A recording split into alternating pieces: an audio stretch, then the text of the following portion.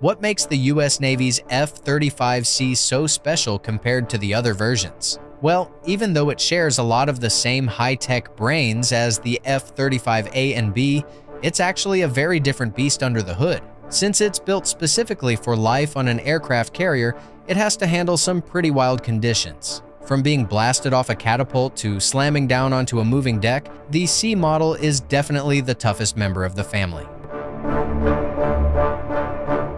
The first thing you'll probably notice is the wings. They're huge. At 43 feet wide, they're about 8 feet broader than the wings on the other models. This extra size isn't just for show. It gives the pilot a lot more lift and helps the jet stay steady when it's coming in for a slow landing at sea. And since space is always at a premium on a carrier, the wingtips actually fold up. It's a classic Navy move that makes it way easier to park the jet side by side in the hangar. Now, landing on a carrier isn't exactly a smooth experience. It's often called a controlled crash. To handle that kind of daily punishment, the F-35C is reinforced from the inside out. It features super heavy-duty landing gear and a double-wheel nose gear to manage those intense catapult launches. Even the tailhook is bigger and more rugged than the ones on the other variants, ensuring it can snag an arresting wire and stop on a dime every single time.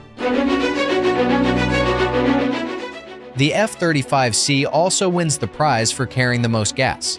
Since it doesn't have a bulky lift fan like the Marine version or a built-in gun like the Air Force model, engineers filled all that extra space with fuel tanks. It can carry nearly 20,000 pounds of fuel internally, which is the most in the F-35 family. That means it can fly further, stay over the target longer, and get the job done without having to constantly look for a tanker for a refill.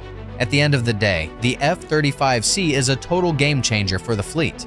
It's currently the only stealth fighter in the world that can operate from these massive supercarriers. By talking to all the other ships and planes in the area, it helps the whole team stay safe and see exactly what's happening in the sky. It's tough, it's smart, and it definitely gives the Navy a massive edge out on the open ocean.